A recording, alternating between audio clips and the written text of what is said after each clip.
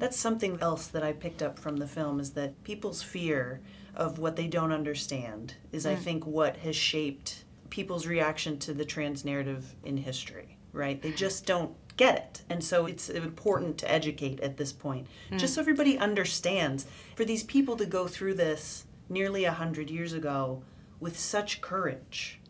You know, the courage even of Gerda and the courage of Lily. And yeah, the courage, of course, to make that journey in a society who didn't, you know, who didn't agree on it, but it also to even being able to then find a way to even express that, or find a language for it. When there aren't even words for it. No, and then also, you know, how for Lily to be able to, like, carry around that feeling of not being able to express your inner self fully, and then finding tools to kind of, well, and in one way getting help from her loved one in the end, and how they kind of, in their support of another, being able to discover this and then support each other through that journey. It's amazing.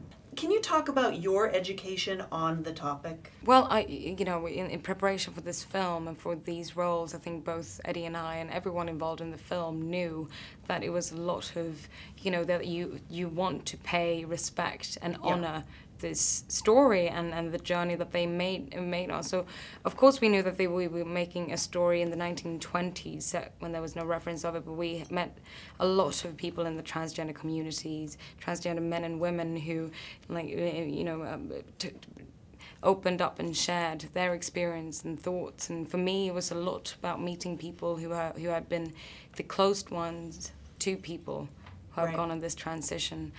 And something that I really took with me was when they heard about the project, and I'm trying to explain my role, that they were so happy to know that it was also a story that tells how it is to be the person next to who's also transitioning, who's also going on a very new journey of finding a new place in a new constellation in a relationship with somebody that you already know. Yeah.